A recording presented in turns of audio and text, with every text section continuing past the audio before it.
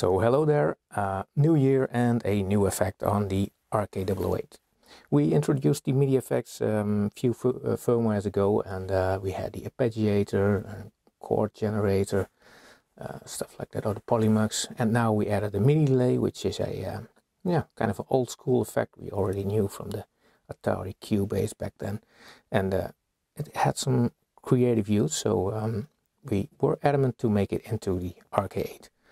The MIDI effects in whole are selectable via the system menu. You go to Alt-9, go a few times to the right. When you see MIDI effects, you go into it with Rec, and here you can see 3 slots. I've set the first one to delay.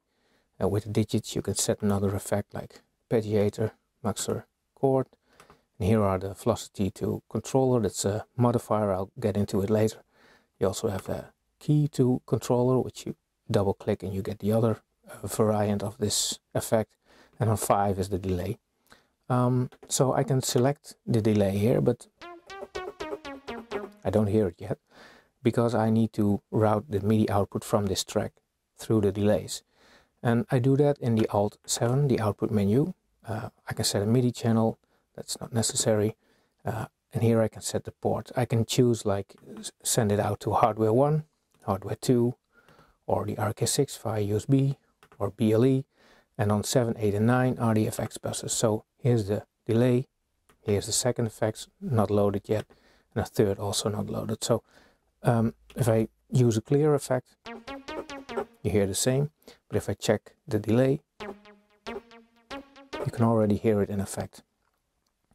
You can change all the MIDI FX settings in the system menu, but there's a shortcut to access this directly from the output menu. You just select the effect and then press Rec to go into it. And now you can set the effect parameters. Like it starts with the time, like an 8th note. I can set it to 16 with a digit, or larger. I can also double tap it like duplets. And I can go to the right for more details on the effect. Like this is the velocity decay on every note repeat. It sounds like an audio delay, but it's actually a real MIDI note sent again to the device.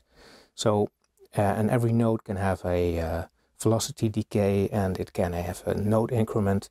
And the velocity decay can also be set to 0. So now it will do a true note repeat. I set it to a little decay here. Well, it repeats 3 times. I can also set it to 2 or 1.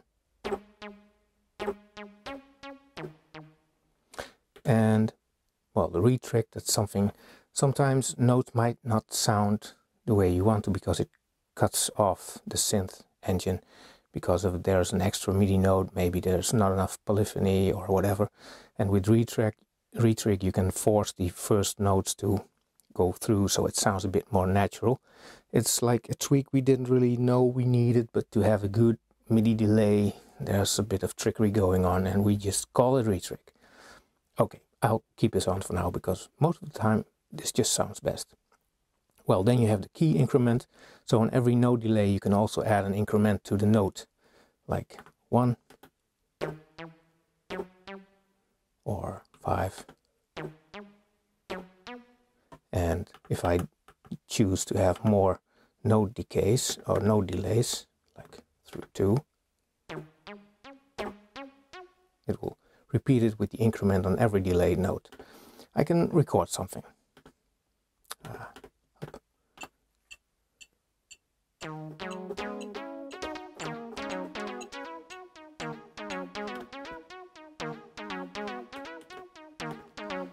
Well, and in real time I can change this.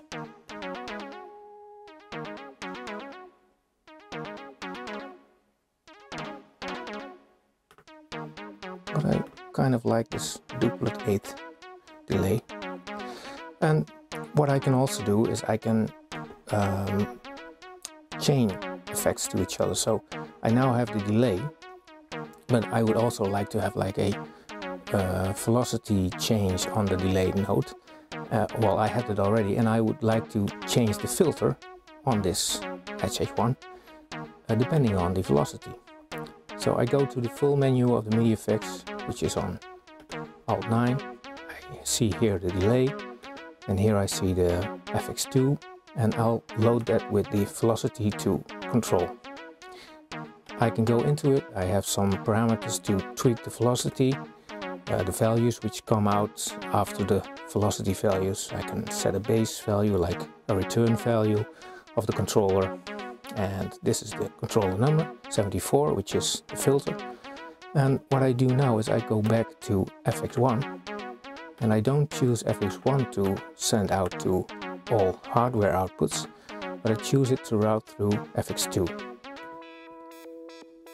So you hear the filter already working, and I don't hear any notes because I can choose to through the notes, yes or no. It's somewhere right here in this effect, like original through. This means only send out the effects triggered by velocity, but I can also add the notes to the effect. So now effectively I've made a velocity modifier on a delay. And if the effect is too intense, I can just scale it back by pressing Alt deck, like this.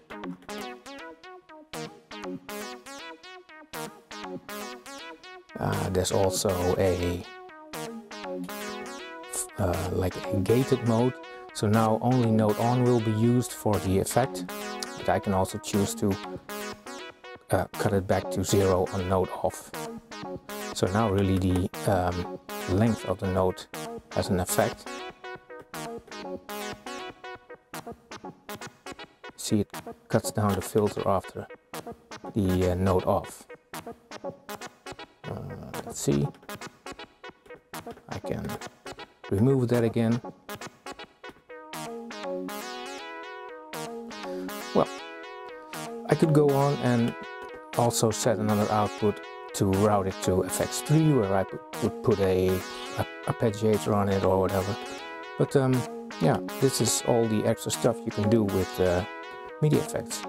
I can set it back to out all without effects. This is how it normally sounds.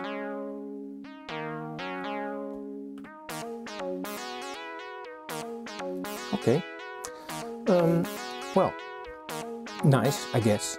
And I hope you find it useful and maybe get some more explorations on your music with this effect.